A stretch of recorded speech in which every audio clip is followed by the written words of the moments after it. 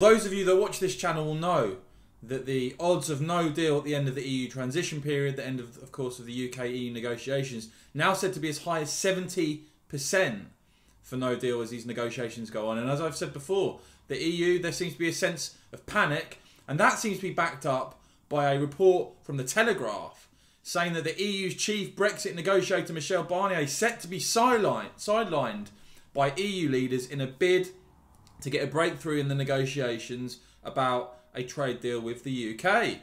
Representative of the bloc's 27 member states expect EU Commission President Ursula von der Leyen, the President of the EU Commission, to pave the way for heads of state and government to intervene in the deadlocked talks in a September 16th flagship speech. Now, this shows you, doesn't it?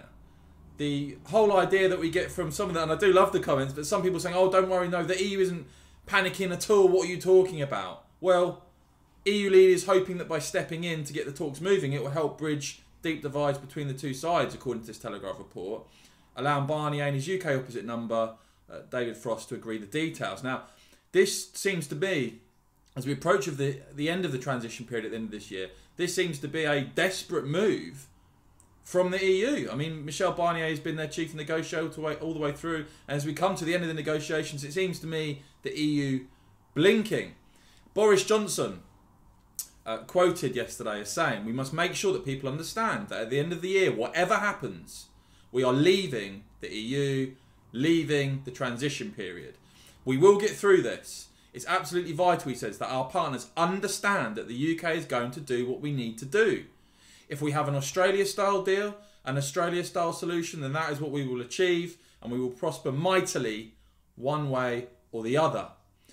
Boris goes on to say they could, of course, be sensible and give us a Canada-style solution, which, after all, they've given Canada, and I very much hope they will, but we're ready for either eventuality. So Boris there confirming that he, the government, keen, of course, for a sensible trade deal, but if the EU continue to obsessed on the level playing field and the UK signing up to EU rules, then it will be no deal.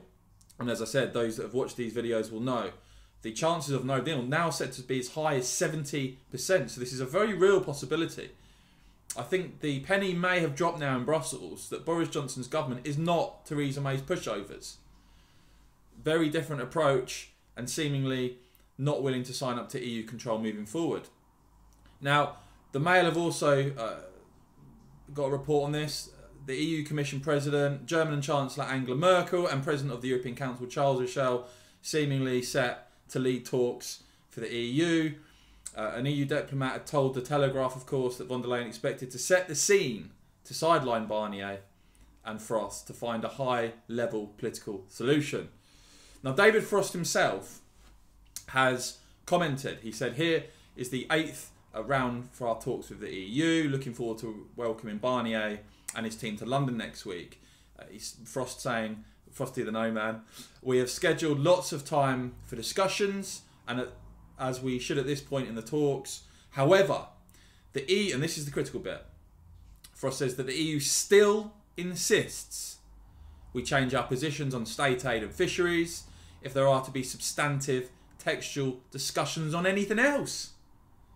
From the very beginning, we have been clear, Frost says, about what we can accept in these areas which are fundamental to our status as an independent country.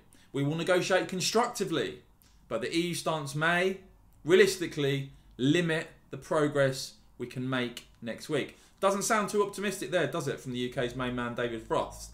A few reactions to this story on Michel Barnier being sidelined. Ben Habib, businessman and former Brexit Party MEP, saying, please let this be true. It would be a major breakthrough. And Nigel Farage, bear in mind, Nigel has seen it all when it comes to the EU. He knows how they operate better than anyone. Nigel saying, Barnier always cared more about Brussels and the EU project than companies and workers in the member states. His sidelining means common sense and a trade deal now have a real chance. So in Nigel's eyes, Michel Barnier being sidelined heightens the chance of a deal now being done. What do you think, guys? We'd love to hear what you think this means. What does it tell us about what's going on the EU side, in your opinion? let me know in the comments below. And as ever, if you've enjoyed this report, please give the video a big thumbs up, click subscribe and the bell so you don't miss the next video. Thanks for watching.